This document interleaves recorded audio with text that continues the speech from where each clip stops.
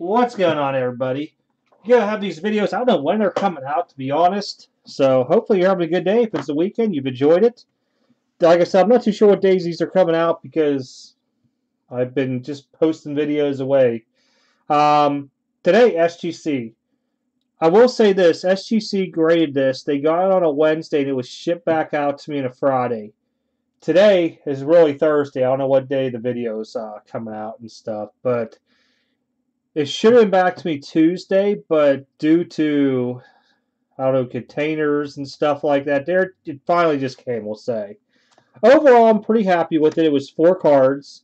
Vintage, and stuff I want to use for shows, and it's been here a little bit too long, and I wasn't going to wait more for an $18 special from PSA, and really with time frame just moving the cards, it made more sense spending 30 with SGC because the values were close to PSA. And even at a $30 level, I wasn't too sure if I'd see it by the end of the year. But here we go. First up, 67 Topps Willie Mays. Most of you guys are going to be picking this up from the Lexington show. I figured it was going to be around a 4, 4.5. We got it at 4. I think value on this for VCP was a little over 100. It might have been 108 if I recall right. I'll have to look it back up. Pretty nice looking card.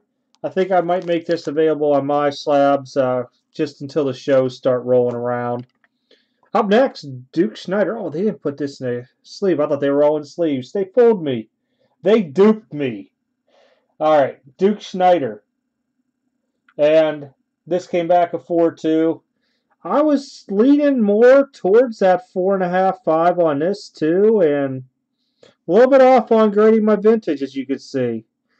But still happy with it. I mean, I got that in an auction for $1. $1. Picked this up for $2. Came back a 5. The 63 Fleer Drysdale. Another nice piece just for shows. A lot of people are starting to look for vintage. It goes in spurts. And I just don't have enough of it graded here to where I want to pull to shows. And up last, you guys remember this. I picked this one up. This was real recent. Salem, Indiana's card show. I had to think. 5 on the second year, Bob Gibson. Again, this is a little between the $100 and $110 mark. I picked this one up. Ooh, I think it was like for 25, maybe 30. I'll have to go back and look, but it wasn't much either. Really happy with what it turned out being a 5. Looked really, really good. I was leaning on a 5 on this. I had high hopes that maybe there was that one time it might come back a 6 and be worth a lot more, but hey, 5 will take it. So not bad. SGC very, very quick on grading. I will still continue to use them on vintage because the turnaround time and the price points are really similar to PSA. Now, when you start getting up to like where the PSA is lower populated at, like your some 6s, some 7s, 8s, 9s, and up like that, you'll notice the big differences, and that's where the gamble comes into play. Do you hold it for PSA? Do you send it to SGC?